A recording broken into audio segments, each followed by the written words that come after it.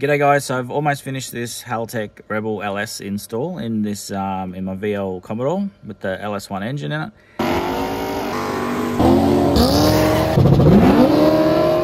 And everything's going pretty good so far. Just playing around in this new NSP software.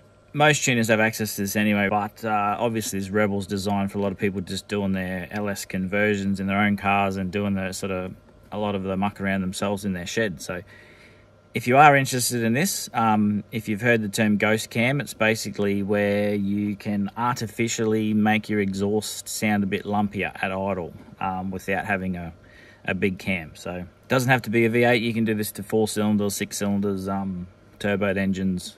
It's all the same thing. So what it is basically is, instead of having a big lumpy cam, you are artificially creating that sound by using the ignition advance at idle. So there's in the NSP software, it's called a zero demand table, and it's basically got my laptop here, so I'll show you what it is. Righto, so we're in the car and we're connected to the NSP software. So basically, if you want to go looking for it,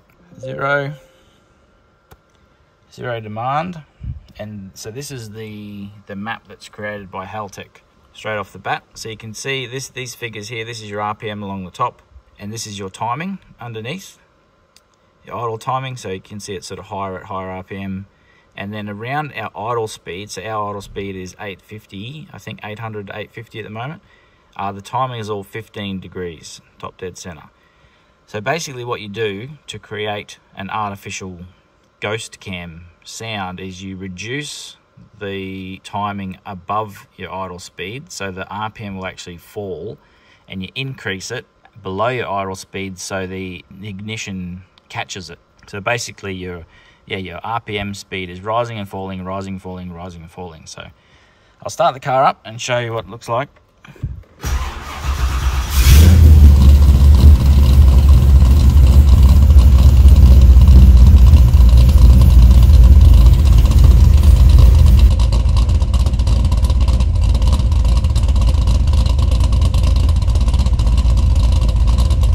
So I should have probably mentioned before, I do already have a cam in this. It's a reasonable size cam. I don't know the exact specs because it was bought like this. It makes 365 horsepower for just a bolt-on LS1. Yeah, as you can hear now, I've got a mic and a camera set up on the exhaust itself. So this is what my cam sounds like with the factory tube. Okay, so I will make some adjustments, and you can hear how that idle might change anyway. So even if you had a standard cam, it would still sound a bit lumpier anyway. Rightio, so that you can see the trace there, that little line. Alright, so my thermo fan just kicked in, and that bumped the idle up, so it's sitting between 850 900 by the looks now. Okay, so what I'll do is I've got a zero demand ignition table that I use, and that's just got some trends on here showing that's your RPM in red, your ignition zero demand when that's active. So this is only active at idle with the throttle closed, and your ignition angle. So if I increase our lower amounts, not much will change. You can see there that line jumping around. That's our actual idle speed. And if we reduce this,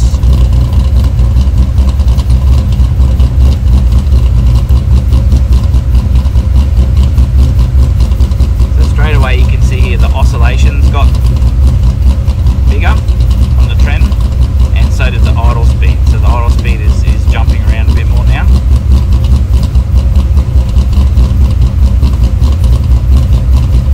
So basically you can just play with this as much as you like, wherever your idle sort of is sitting.